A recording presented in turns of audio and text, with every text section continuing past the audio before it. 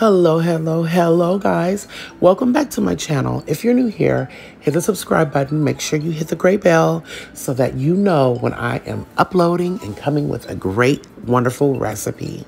So the first things first, let me just tell you guys, I'm having a hard time breathing. I'm sounding quite nasally. I'm dealing with allergies, so please bear with me. So what we're going to make today is a lemon velvet cake. And when I say lemon velvet, or you hear lemon velvet, the first thing that comes to mind is a red velvet.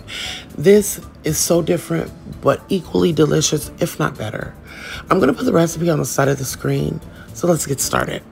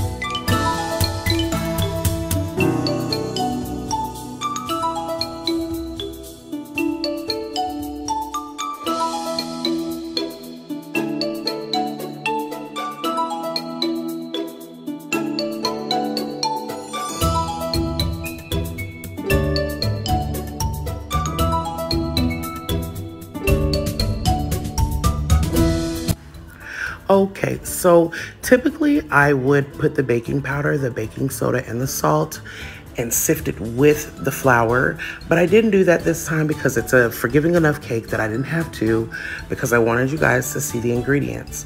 Also, I mixed the vanilla with the lemon extract because it's all going into one cake.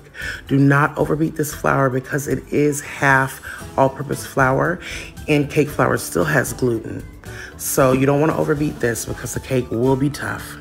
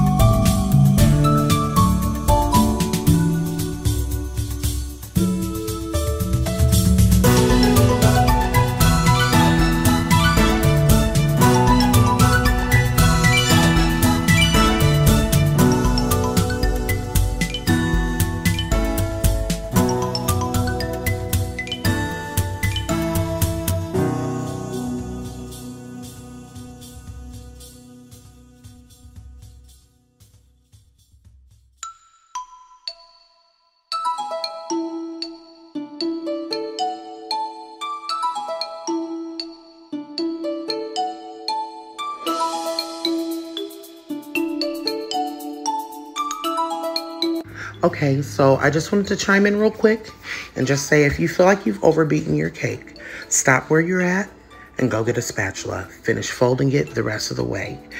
Also, I forgot to put my shortening in with the wet ingredients, but it's not the end of the world. It's not a crucial thing that's going on. Just go back, mix it in or beat it in, however you have to do it. But it will be better to mix it in at room temperature with the rest of your wet ingredients. But whatever you do, do not melt.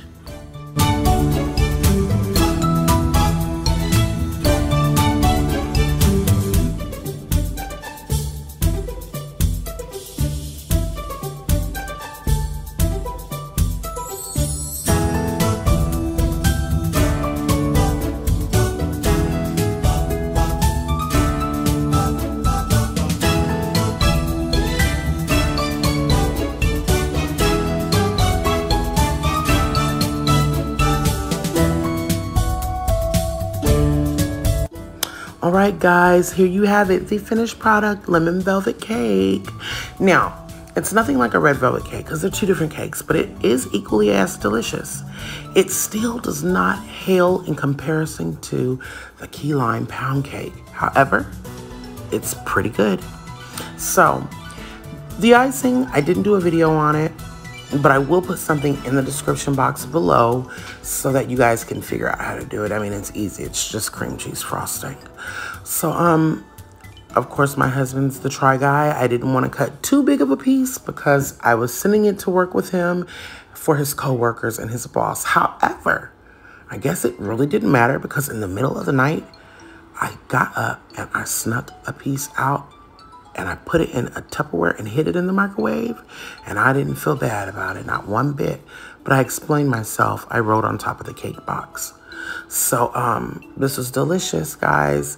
Thank you so much for watching. And I cannot wait to see you guys in the next, or well, you guys see me in the next video. Thank you so much for watching. Bye.